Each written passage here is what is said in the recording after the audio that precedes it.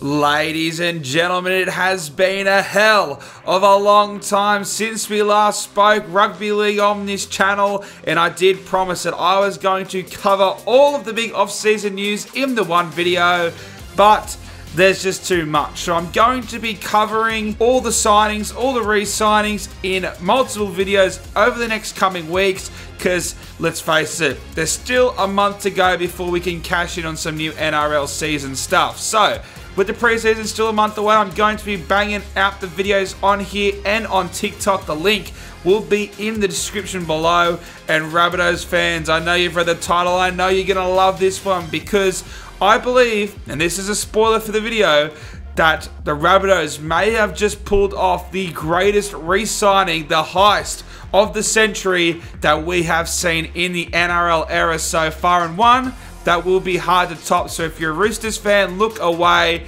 because, well, I do believe the South Sydney Rabbitohs just put themselves in one of the best positions their club has ever been in to win a premiership.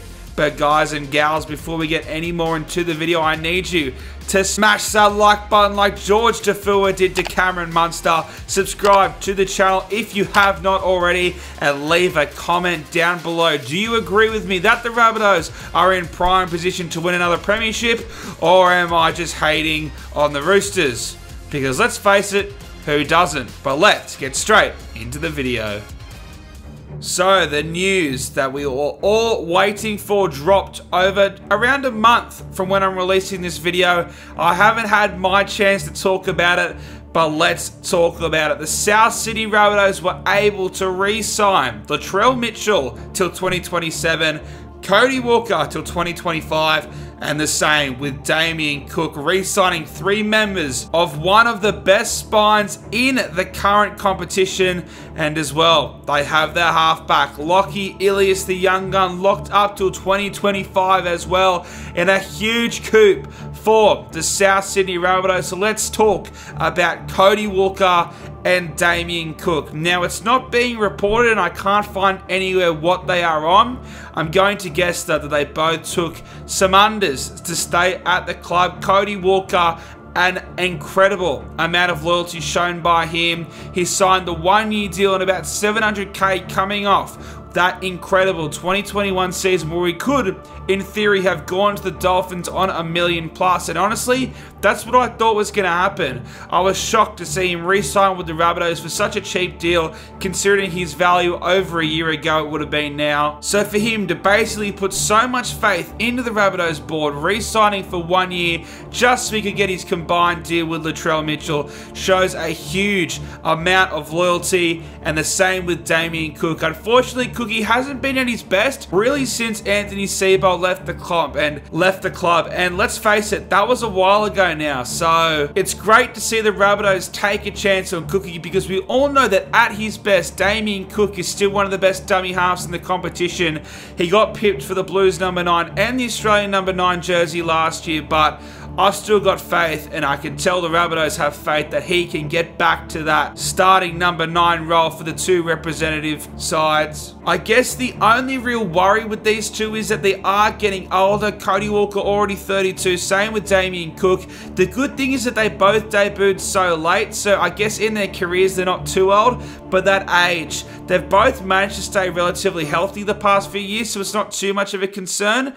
However, hopefully they both don't start, or at least one of them doesn't start to slide off in terms of their performance. Because if they don't, then the Rabbitohs may have just secured one of the best spines in the competition until at least 2025, especially considering that they were able to snag young gun Lockie Ilias up. He proved us all wrong after the entire Adam Reynolds saga, the start of 2022. It looked like the Rabbitohs didn't make the right decision, and it was a steal for the Broncos.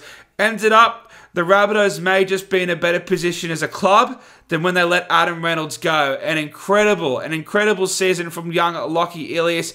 Did he have a Sam Walker type of season? No, but he didn't have to. He played the perfect role considering the players outside of him.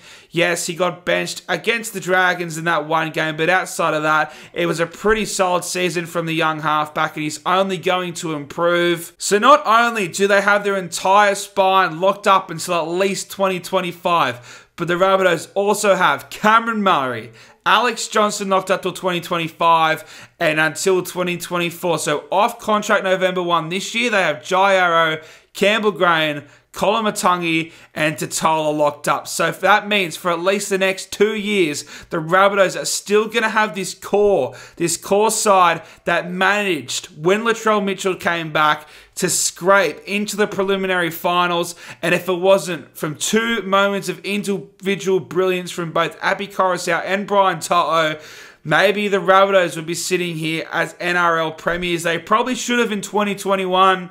And speaking of the big fella, the main reason I decided to make this video, Latrell Mitchell will be a Rabbitoh until at least 2027 on a deal that wasn't even worth $1 million. When we talk about loyalty, when we talk about getting value for players, the Rabbitohs have broken the logic. This is the heist of the century. Move over Seth Rollins, because I said in my predictions for the off-contract players that Latrell Mitchell's minimum, a bargain price would be $1 million, and somehow the Rabbitohs have gotten in on less until 2027. It shows how good the club culture is, because while Latrell has still had his fair share of dramas on the field with both injuries and the suspensions, he proved in 2022 especially, he is arguably a top 3 player in the world. Outside of Tommy Turbo, at their best, there is no one that can come close to what these two can do on the field. Latrell Mitchell proved that. If he plays in that 2021 Grand Final, I believe that the Rabbitohs are sitting here with a premiership in the past few years. And you know what? If he was fit all year in 2022, maybe the Rabbitohs could have gone higher up the ladder and had a deeper run. So, if Latrell Mitchell can stay healthy and can stay not suspended, then the Rabbitohs have proven over the past few years that they can win a premiership.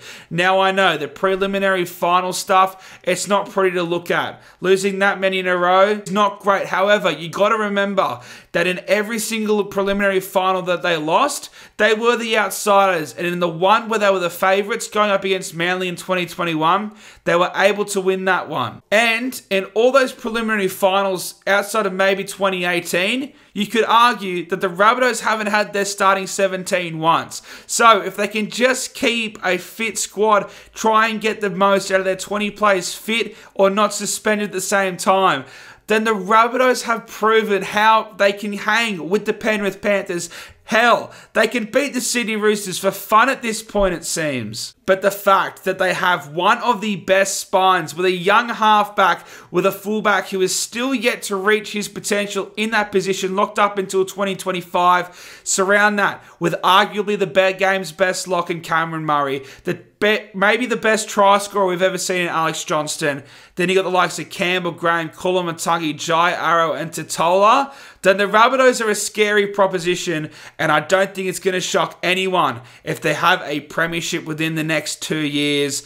But re-signing Latrell Mitchell may just be the greatest move we have seen from an NRL club in recent years. Incredible. I don't know how they've done it. Russell Crowe, mate, you have done the unthinkable. To think that we were all questioning them after they let Adam Reynolds go, I reckon they're probably in a stronger position now than they were prior to that 2021 season. But guys, let me know, what are your thoughts on the re-signings of Latrell Mitchell, Damien Cook, and Cody Walker in that comment section below? Do you think the Rabbitohs are guaranteed a premiership in the next 2 years? Let me know. Smash that like button, guys, if you did enjoy the video. Make sure you do follow me on TikTok and say subscribe to the YouTube so you don't miss any of the videos I'm going to make, because we're cranking them out. We've got a month till preseason starts, so we've got to stretch out some off-season content because I owe it to you guys. You've been very patient, and I've done nothing since the World Cup. But thank you guys so much for watching. Do the big 3 like I said, and I'll see you guys in the next one.